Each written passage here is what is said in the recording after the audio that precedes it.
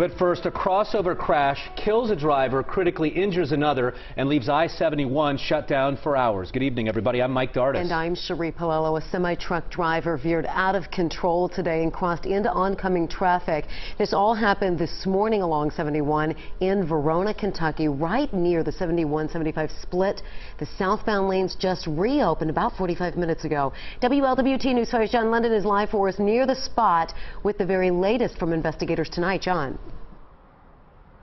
Yeah, investigators here in Boone County tonight looking at a number of possible causes. Wind, slick spots on the interstate, driver inattention maybe. A northbound semi ends up in the southbound lanes after something caused that driver to clip a disabled car. This was the aftermath of a wicked four-vehicle fatal that shut I-71 near Verona and left a sizable cleanup job that took hours.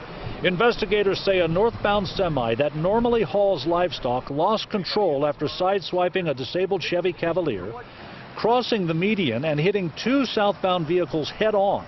The impact killing a 45-year-old pickup driver from Lexington and badly injuring a second driver, 64-year-old Sandra Edwards of Cincinnati.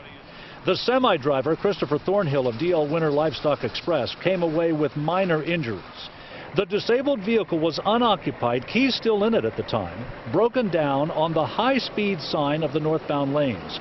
The semi, for some reason, got too close to him. It could be that he's got an empty trailer and the wind caused this. I think anything's open right now. Accident reconstruction investigators were out here assessing potential slick conditions, trying to determine speed, that sort of thing. One big rig out of control, suddenly approaching two unsuspecting vehicles coming the other way. When you're talking about that, they call that delta V, and the amount of force coming in at each other from different angles. So, but they were out here doing skid tests to determine exactly that. It took much of the day to bring in heavy equipment to get the tractor trailer into a position to be hauled out so that the southbound portion of 71 could reopen. And just under an hour ago, southbound 71 back behind me here was back in business. So far, no charges as this investigation continues forward. Reporting live in Boone County, John London, WLWT News 5. All right, John, thank you. The woman who survived, Sandra Edwards, was airlifted to the hospital with life-threatening injuries. The name of the pickup driver who died is being withheld until all family members are notified.